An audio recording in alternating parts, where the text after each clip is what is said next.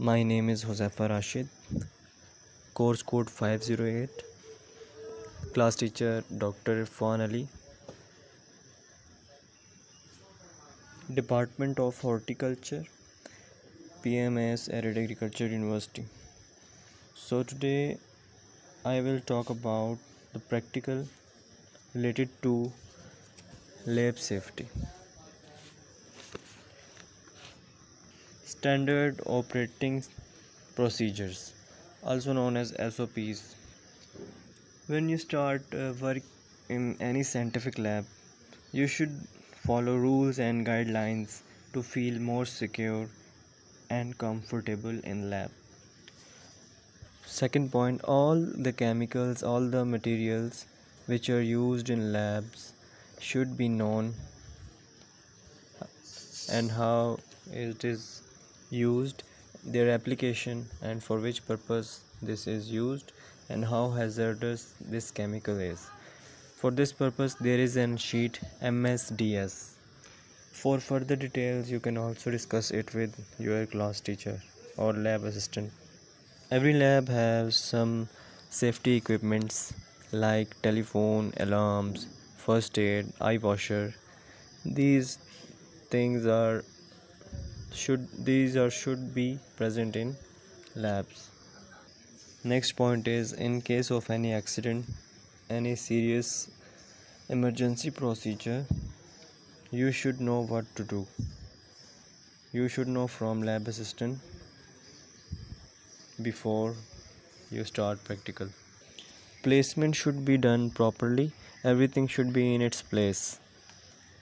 Your exits should be clear. All the chemical waste should be disposed of in separate dustbin. The next point is suitable protection. You should have these protection while working in lab. First is lab coat, gloves, foot protection, eyeglasses.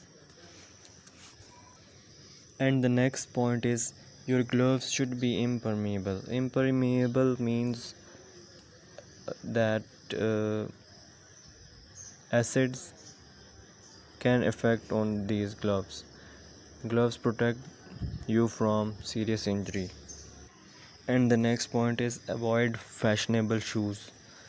Should Shoes should cover your foot properly. Avoid chappals while working in labs.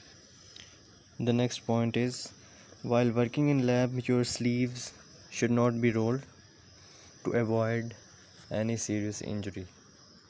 The next point is, after performing practical, your hands should be washed. Whether the chemical is toxic or not, all the chemicals are considered as toxic. So you must wash your hands. The next point is, sometime new chemical receiving in labs. So you should identify the chemical. The chemical should be labeled that how the chemical is hazard and how we protect from it, and check all the data expiry date on it. The next point is, place the chemical according to its hazards or according to on the basis of compatibility. The next point is, avoid eating and drinking in labs or chewing gums because all the acids are considered as toxic. The next step is, avoid working alone because sometimes emergency procedures come, so you cannot manage it alone. So avoid working alone in labs. The next point is, never allow chemicals to unskilled person.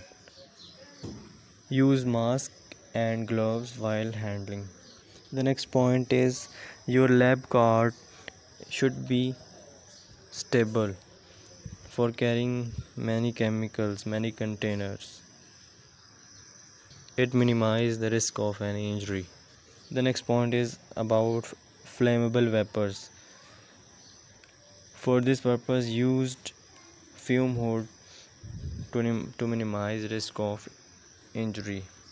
So these are the important points while working in lab should be considered.